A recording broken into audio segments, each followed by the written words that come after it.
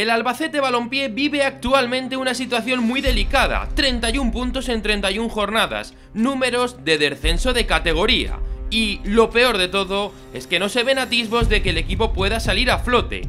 Cierto es que ahora llegan dos partidos más que decisivos en el Carlos Belmonte, en plena Semana Santa, en la semana de pasión para los de Rubén Albés. El lunes, a partir de las 8:30, el Racing de Ferrol, equipo revelación de la categoría, visitará el recinto deportivo manchego, y el próximo sábado será el Huesca, también en el Belmonte.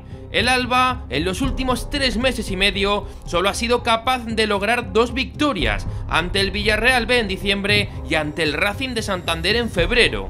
Los grotescos errores en defensa están condenando gravemente los intereses del conjunto manchego, fallos muy graves que te cuestan partidos, errores impropios de la segunda división del fútbol español. Lo único positivo que podemos sacar a estas alturas es que después de 31 jornadas y de lo mal que lo está haciendo el Albacete deportivamente hablando, aún sigue fuera del descenso, parece casi un milagro.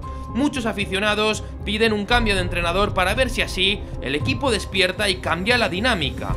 El técnico gallego ha tenido en las últimas semanas momentos muy complicados, ruedas de prensa donde no se le ha visto tranquilo, incluso creando malestar en la afición por diversos comentarios o repreguntando a la prensa.